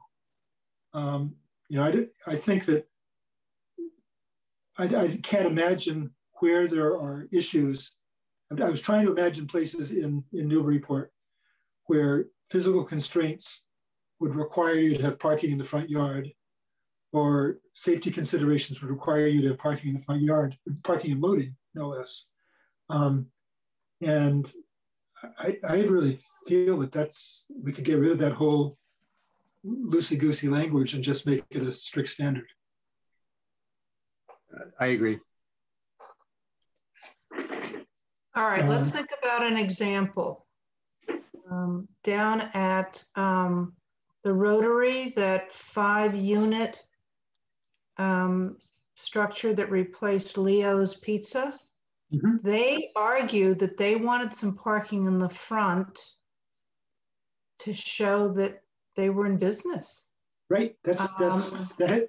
They couldn't get a waiver. They couldn't get a waiver under this provision. They would have, because it wasn't site configuration, safety considerations, or whatever else it was, physical constraints. It was just their desire to show parking spaces. So they could apply for a waiver and convince us that that was important. Well, there's a good question. That's actually, thank you for raising it. It's a very fundamental question. I don't think there's any provision here for the planning board to grant waivers. This is zoning. This is not subdivision regulations. So is there any, I didn't see any provision, and maybe I missed it, for the planning board to waive a zoning standard. No, but Rick's right about that. I would suggest to Rick's point, I would suggest we carry a provision very parallel to the language we use in the 40R district, whereby the board can, if it so chooses and finds appropriate, grant a waiver from that provision, rather than forcing effectively the ZBA to have a variance hearing on it. The planning board, it can itself decide whether or not that's appropriate to waive that provision. Yeah. And I would do it for all standards. If we're going to do it for a specific one, we might as well do it for everything, to give the planning board the ability to waive it and put some language that kind of makes that pretty narrow and says that it's, points out that it's fairly narrow situations. Because I think that when we did, to the point, your point about that particular project, Bonnie, when we did our strategic land use plan, we had the buildings right up against the street. and the parking behind. And by actually pushing the building back, we're just perpetuating this auto-oriented stuff. And it would have been nice if we had stronger language. So that would be added in the review procedure section back in D? I think it would be at the beginning of the development and performance standards section. Oh, you want it right there. Oh yeah, because that's where it's most relevant. Yeah. So we're adding it, we would be adding language that distinguishes between standards and guidelines, and then also adding language that says in specific circumstances where it's demonstrated, where the board finds that public purpose would be served or whatever, the board may waive individual standards set forth in this section, something like that. So just a question, I guess. So this this wouldn't apply to a driveway. If a driveway is coming in through the front setback, you're not saying you can't park in your driveway. You're talking about the parking area. Right. This doesn't apply to single family homes, for example. And so it only applies to larger things. So this is really for commercial and multifamily developments. Right. So it'd be for just the driveway would go in. Yeah, because it really wouldn't work, if you've got even multi-residential. Back to our discussion of 3 or more, 4 or more, you wouldn't want to park in there with other people passing by you. Yeah, I think that'll hold.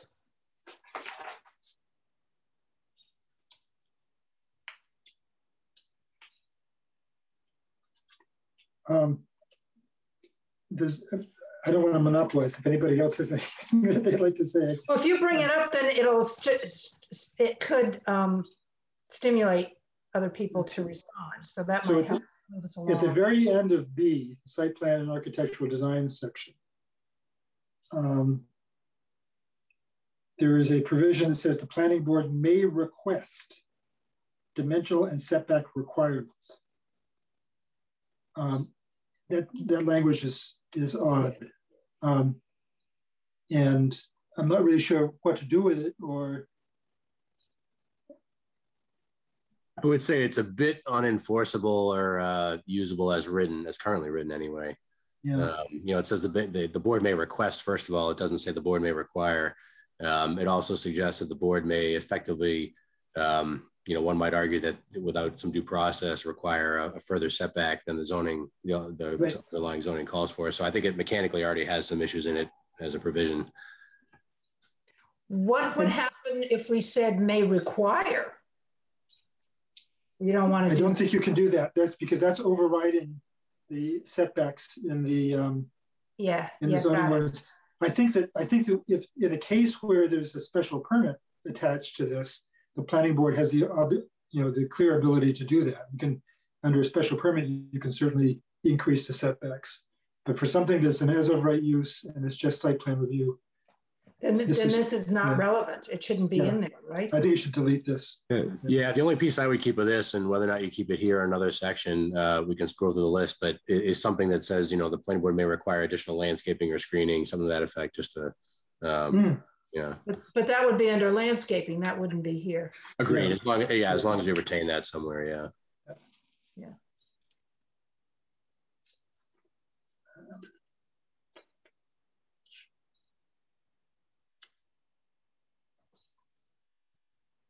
I think I missed something. There's a 7.5 about historical commission.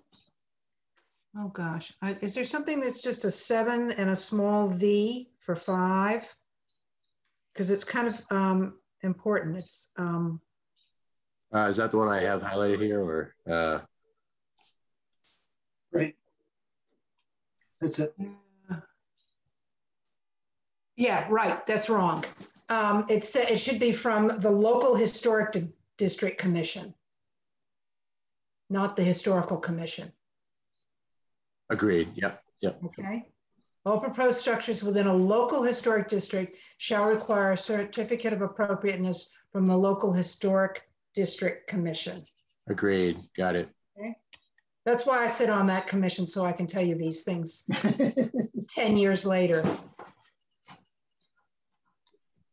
And just with regard to subsection 6, I'm not clear why we would take away just the ability to have a discussion with them about whether they might be able to add additional setbacks. I mean, maybe we can't require them, but I don't know why we would take out the language that allows us to at least, you know, go back and forth and say, could you do this? And I mean, we might be able to do that anyways, even without the language, but I don't know. So I agree with you. I think that my problem was the use of the word requirements and then the whole provision, if they do not alter the allowed use, diminish the permitted intensity of use. I think you could say planning board may request different dimensional and setback dimensions in addition to those other than those required by the ordinance, and just or in order to address the intended purpose of site plan review, and just end it there. Okay. Rather than having all, because the rest of it, the use of the word requirements and all of the other stuff makes it sound like it's really a requirement.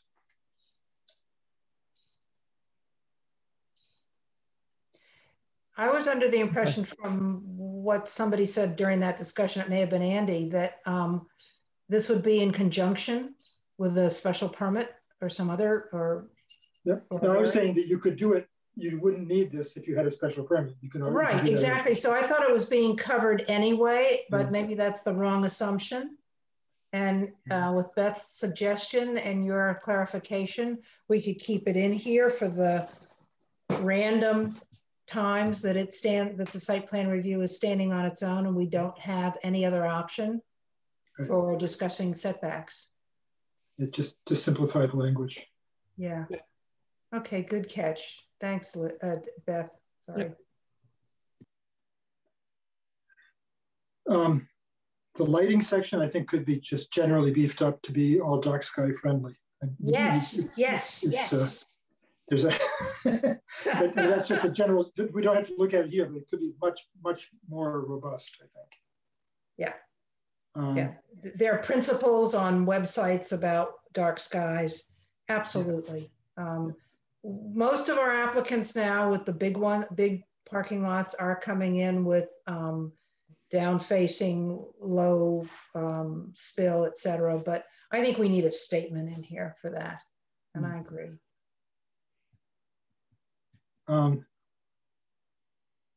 think there's a lot to do with landscaping, just generally, landscaping and screening. I had a general concern about the introductory phrases to number 1 and 2, where it says except for zoning districts where the setback requirements are less than 20 feet and except for zoning districts with no side setback requirements. I think in the first case, I think you want to say, to kind of relate it not to the zoning district, but to where the building is, and say, except when the principal building is less than 20 feet from the street, a landscape buffer strip shall be provided. And again, that's just kind of trying to get away from this parking in front of the building, right against the street, and a continuous landscape buffer strip between business and industrial districts and any residential district should be provided in any case. We don't have to talk about the depth of it can vary, but you certainly want to have residences buffered from industrial uses. So I think, again, there's kind of a beefing up we could have of that section generally. Agreed.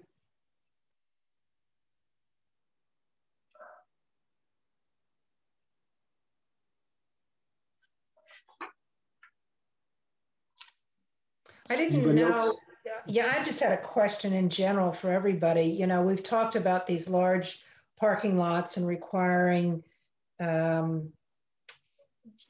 do you call those, islands, landscaped islands after 20 spaces. Mm-hmm. Are we doing okay with that? Does that need to be beefed up at all? Should there be trees and not just bushes? I don't know. I feel like these big expanses, I know we got slammed on the Merzen parking lot and they called our bluff, but that was more about on the street, and this would have helped us if this were cleaned up. So I would suggest internal tree landscape, internal trees is an important thing, because they tend to go around the periphery a lot and leave the inside all barren. And there are studies that say that that a tree canopy coverage of 40% is an appropriate standard to try to reduce the heat island effect. And so that could be a starting point. Say that the trees should be designed so that at maturity, they'll cover at least 40% of the area of the parking lot. And we may find that that's too much, but that's, I think, been scientifically proven to be a good number. I wholeheartedly agree with that relative to the expansive parking lots we've seen or approved over the years. Yeah. Yeah, because these little bushes are doing nothing. When even Green Street, it's pretty, but it's not really doing anything to reduce the heat. All right, add that into the list of things you need to look at, Andy. I think we're giving you more work, but at least it's focused. No, thank you. It's very helpful. Thanks. And I would also suggest that we look at encouraging those islands to be designed to capture rainwater, stormwater, rather than to be totally curbed. Because the traditional way to do it is to put a 6-inch curb around the landscape island, so you have to water the plants and you have to then channel all the stormwater into storm drains. But if you made them more into rain gardens, like the one at the senior center, there's a really nice one. Oh, no, not the senior center, the Bresnahan School. There's a really nice rain garden there between two areas of paving, and that's a way to be environmentally sensitive rather than to be highly engineered. So that's thinking about not just the size and contents of the landscaped islands, but also how they work for stormwater would be helpful. Yep, got that. Agreed. Rain gardens and essentially the low impact development techniques is sort of a preference for stormwater management to the maximum extent feasible, really. Yeah.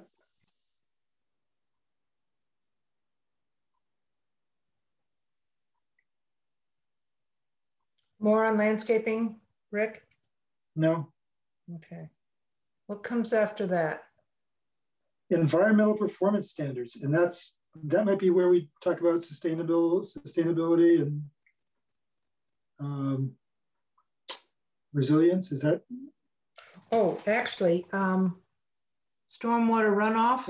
Oh yeah, sorry, water quality. For that, water quality. Yeah, I wanted to add a number 4 that would say something to the effect of adherence to industry standard low impact development practices, and list a whole bunch of them, some of which we've already talked about, but as appropriate. And I'm going to stick pervious paving in there. Some year, somebody's going to agree that these pervious pavers are safe to snowplow over. But rain gardens, rooftop rainwater catchment systems, other decentralized micro scale controls that exactly what you said, infiltrate, store, evaporate, and/or detain rain off close to the source. Yeah. So maybe it belongs here rather than where I had it in parking. Yeah, put it in here. And I sent that to Andy, so he's got the wording on that. But that highlights all of those new techniques in a separate number 4. And actually that kind of merges into F, because it talks about maximizing groundwater recharge. Yeah.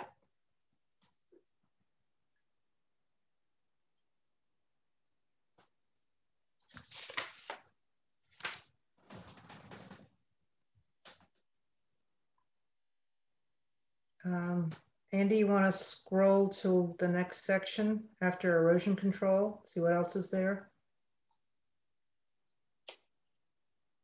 Here we are, the environmental performance standards.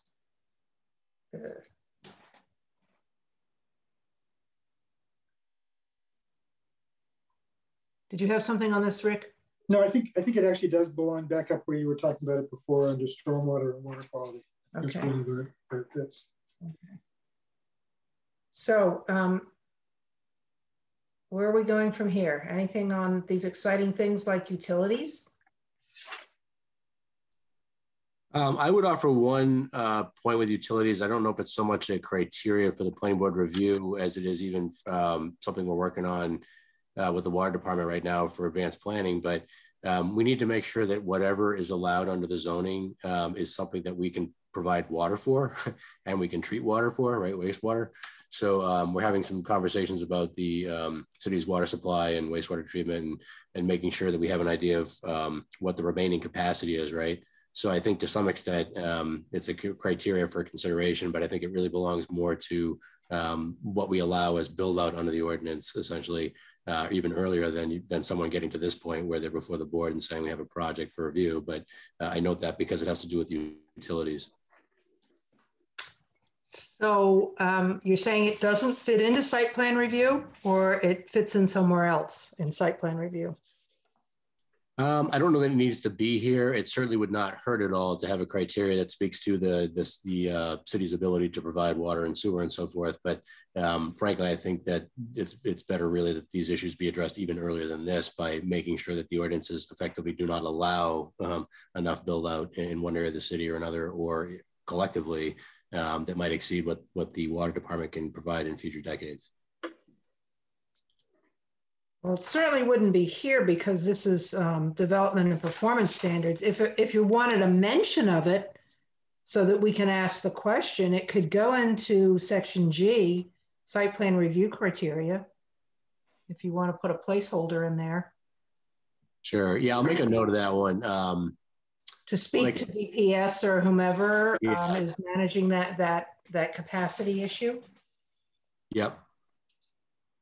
We could even actually, frankly, put it up in F as a submission, or sorry, not F, but E, have them provide confirmation that there's no question that capacity is there from the water and sewer divisions. But I agree. Let me take a look at that one and see where it maybe better belongs. Okay. And in that regard, this is kind of a related question. Do we require that an applicant contact the other private utility companies to confirm that the utilities as shown in their plan can be served by the private utility? And I guess some examples I've had are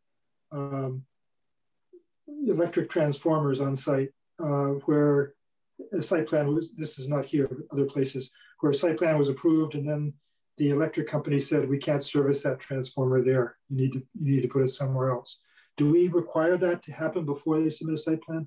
Yeah, it's a valid point in question. We have not, I haven't seen an issue that rings a bell anyway here in Newburyport that's happened like that. Although I've certainly seen a few instances like that in my career. But for the most part, we haven't seen that conflict here.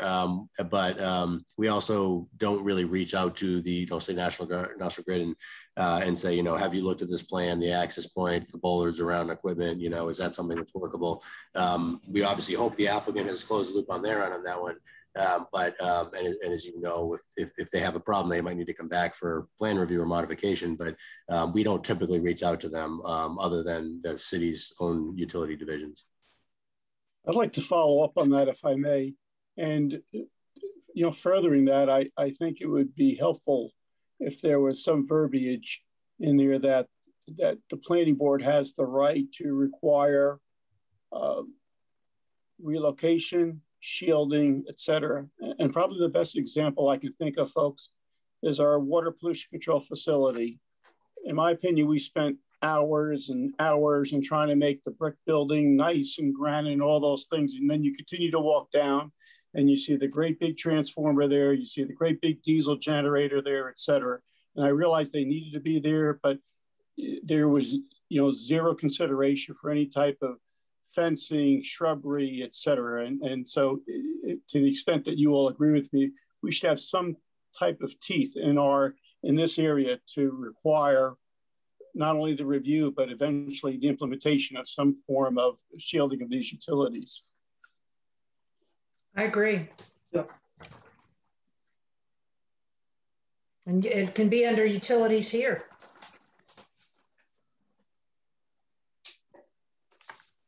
Okay, thanks. Okay. Anything specific to these two districts that are then talked about under utilities? I think they're under utilities, or oh, are they separate? Yeah, so they're further subsections where the ordinance has additional provisions for our two waterfront districts, right? And I think the word marine is excess there. It's just they're both waterfront districts, but they're not marine districts. Yeah.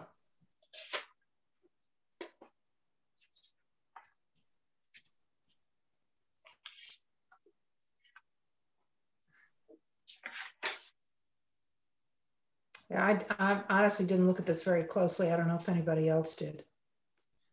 You know, quite frankly, I think given that this involves some architectural consideration, we haven't really talked so far in this meeting anyway about how far you want to go with adjusting or having more criteria for architecture. And obviously, I'm thinking of commercial or industrial areas more so rather than say residential. But that's another whole LHD type discussion. But even for the downtown or Story Avenue area, to have even more particular standards for architectural design and compatibility, you may want to continue this dialogue on this particular provision or area. Given that it might involve more thought and a wider discussion. Well, back to the zoning rewrite committee or whatever we called it. We were told then that this was such a specialized area that the city would hire a consultant to work with us on these. And I go with that. I mean, Leah and I threw around some ideas and on architectural design and getting more detailed, and we got stymied right from the beginning. What's the purpose? What are we trying to accomplish? Where do we want to do it? How do we want to do it? It is a huge can of worms. And on top of all of that is the political support to get any of it passed, whether it's in the zoning code or a standalone or what have you. And putting into site plan review any more detail than we already have is probably not a wise idea. So all that to say, it's a conversation for another day in my book. I don't know if others have other opinions on that. If you've given it some thought, please put your ideas out there, because we need to move on this at some point, and it may come sooner rather than later. And keep in mind as well, I mean, even if you weren't to touch this portion and we were to bring another package forward for updates, we could obviously leave intact the provisions that we're not touching, right? So we wouldn't lose those anyway, those provisions that might be in there today. So just a question, the WMU district is essentially, isn't that essentially the same as the Waterfront West district? No, actually, I pulled up the zoning map because I figured this type of question. So let me just pull it up here. So if I zoom in on sort of the downtown area right here. So the hatched area is the downtown overlay district. Waterfront West is this blue with the hatched in it. Yep. Then you have the waterfront marine dependent. The green is the agricultural conservation zoning district. We happen to have designated some park areas like Cashman Park and the Central Waterfront as AgCon. But this is the waterfront marine dependent area in the green. No, I'm talking about the waterfront mixed use, which is the blue area. And I see it's actually Waterfront West and also to the east of the into the east. Yes, sorry, right, for the waterfront mixed use. Yes, yeah, it's those two sides of the central waterfront, and obviously because we didn't touch the commercial buildings, you see those bump outs around the former NRA land. Yeah. So I guess I just had some questions about the building height provisions there. They seemed really confusing, but it's probably just a matter of not making any recommendations at this point, just making a recommendation to look at them and try to clean them up. because they seem contradictory, and they also seem like there's some issues there that I would disagree with. It sounds like we're recommending that people put skylights in, and I'm not really sure that's what we really meant to say. Yeah, again, if there's any architectural design standards that make sense to change here, and I'm happy to take a further look at this particular one as well. I agree completely that we should include, to the extent you can come to a consensus on, updates to these standards if they're inappropriate for that district, that we include that even if we're talking about this particular bullet as opposed to the ones above. If you think that something should be adjusted because it's not necessarily something we want to encourage, then I would concur we should change the phrasing while we're tinkering with that section. Yeah, I think it's too detailed for tonight, but I think it's something we should look at.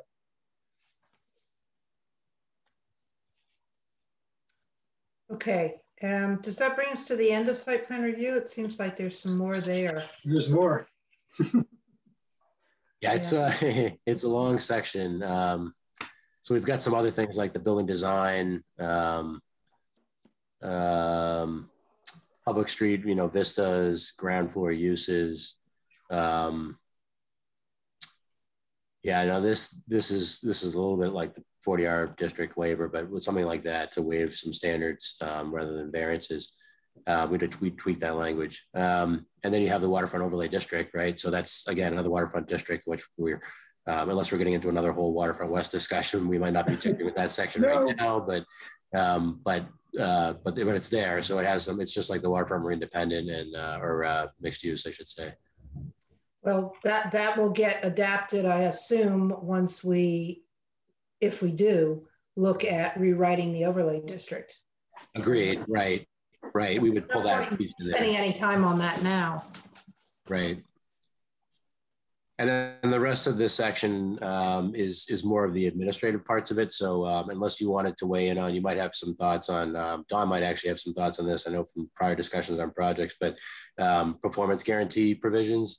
If you wanted to maybe update, anything in the section here, but the rest of it is more kind of boilerplate stuff. There's a couple of mandatory conditions type stuff that says, prior to the construction, inspection fees, we're going to tweak some of these to make sure they're up to date, but I don't know that there's a whole lot to spend on those. I think the planning board typically addresses the type of mitigation issues that might need to be addressed more than any other board does.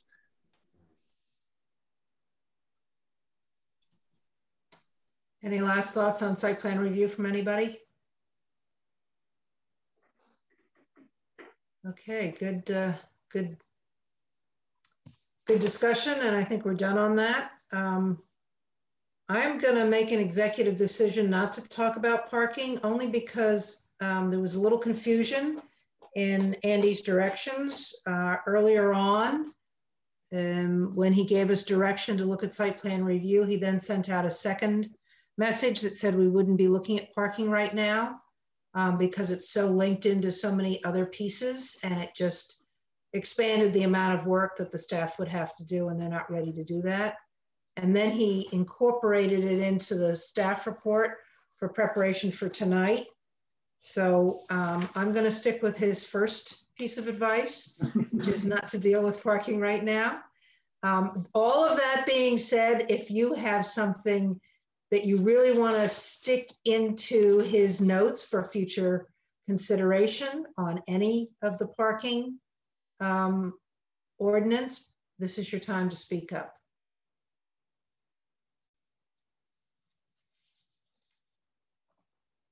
All right, then we will save that for another night or day. All right, that is the, on our agenda for tonight, that's the end of our public meeting topics. What we're gonna do now is